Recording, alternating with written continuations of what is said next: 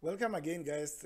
Please subscribe and share this video as much as possible as we move on to part 4, where we're going to do the general journal batch listing and then also continue explaining how the question paper is structured. So let us look at this. Here they are telling you what to do. They say use source document and information provided below. So it's not really a question, it's what to use, what tools to use, where and then how. But where is the actual question? Watch the next setup. Up to here, there is no actual question, it's additional instructions. It's additional instructions. We're gonna move the page up to see the actual questions. Okay, just on the next page, as you can see, it says opening balances. Then it's used information in 1.1.5, which is in the previous page.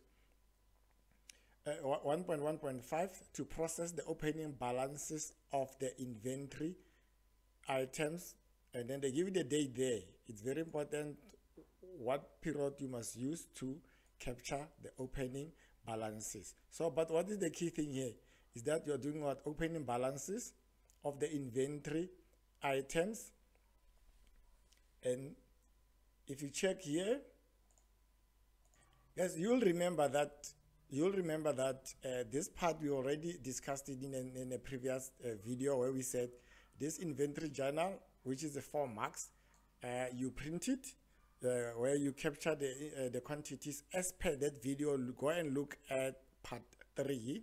You will see that. So this one is done already. We remove it, but this one is not done. The opening balances of the general ledger accounts. This one is 17 marks. This one 17, which is very important. So you have to then go and create general ledger in the general journal. So let us go to it now. So when you go to do this general journal, you must know the following. They say the key thing here is that print and update the batch and print a trial balance. Remember, trial balance is another mark. I think 3 marks, and this one is 7. This one is 17 marks. So it's quick marks for you on this one. It's very quick marks for you. So let us go to the general journal. So by just doing one, you're gonna get 2 printouts and then collect maximum marks there. Guys, remember, for your general journal, you have to come back to the general ledger accounts here on this list here, because remember, the balances are there and the ledger accounts are there. So you have to come here and then do line by line and capture this on the general journal.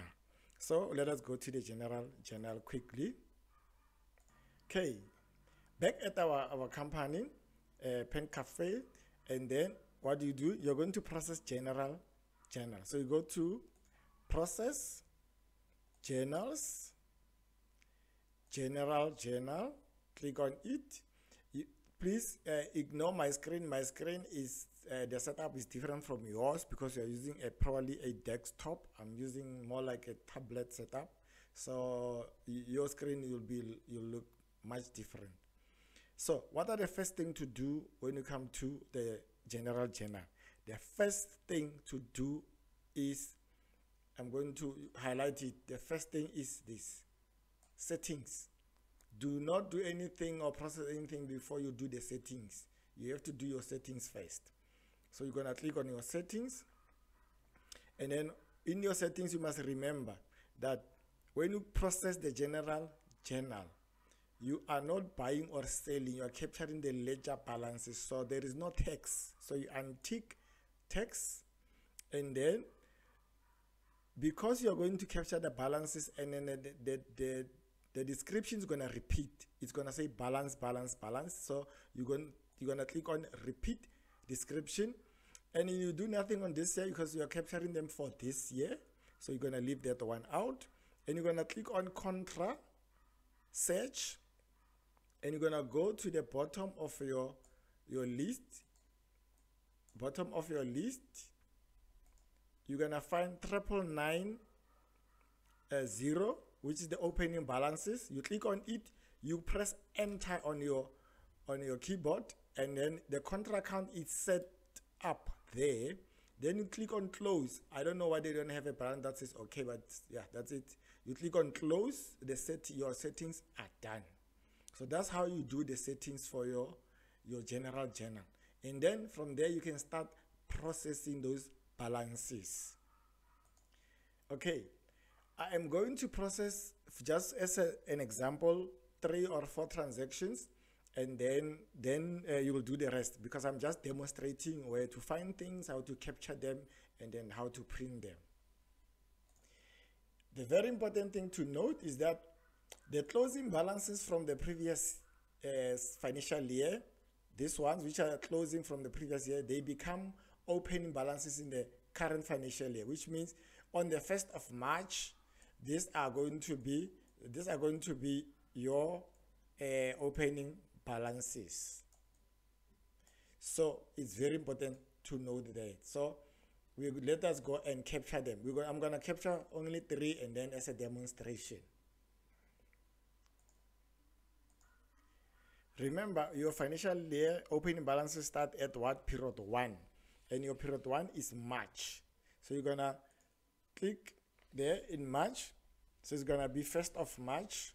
It's going to be 01, and then 03. And then depending on how your computer is set up, I'll say 2024, and then I press the tab key. And it says the warning, the period after, just click OK there, because sometimes our periods are not set up properly as compared to, because the question paper sometimes is in the next year. So you must ignore that as long as you know you type the correct date. And then under GCS, we are capturing the general ledger. So the general ledgers are called, they are the G. So the G stands for general ledger, C stands for customer, S stands for suppliers. So we're doing the general ledger. Then you tap to the next line here, and then you search. And then let's say I want capital. Use what? Description. You can use description, or you can use the code. I click on description, I type on the C. When I type the C, you see I put description and I type C here, and then it goes straight to capital. I click on it and I press enter, and then I go. The reference, whatever reference they gave me, let's say they say I must put balance, BOL, maybe something like 01. I'm just now, because I'm not looking at the question paper at the moment.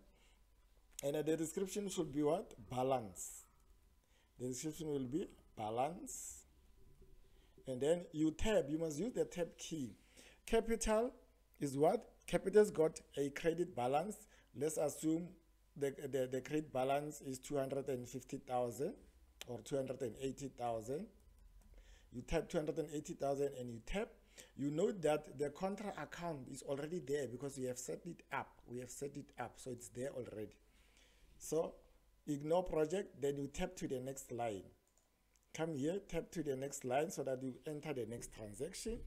The date will repeat itself. Then you just tap to the ledger account. Let's say the next ledger account is drawings. I'm on description. I'm gonna tip on a DD. Okay, I don't find drawings under the D. I can use the code. Maybe the code, if I search with code, it's gonna be say 51. There is 5 for the drawings. Then I enter, and then I tap, and then drawings will be on the debit side. Let's say your drawings is 50,000. You tap to the next line, just like that. So unfortunately, as enforced, you need to remember your ledger. What do you debit and what do you credit? Because otherwise, if you forgot your ledger and you put everything in one column, you're gonna lose marks, because your debit and credit must be correct. That's where you collect your marks. Unless if the examiner gave you the try balance with 2 columns where it shows you debit and credit, then you just enter. But if it's a straight line, you need to know your debit and credit. That's very important. Okay, after capturing some few transactions, when you print, the preview looks like this. With the contra, it's gonna look like this. Then from here you print an update, and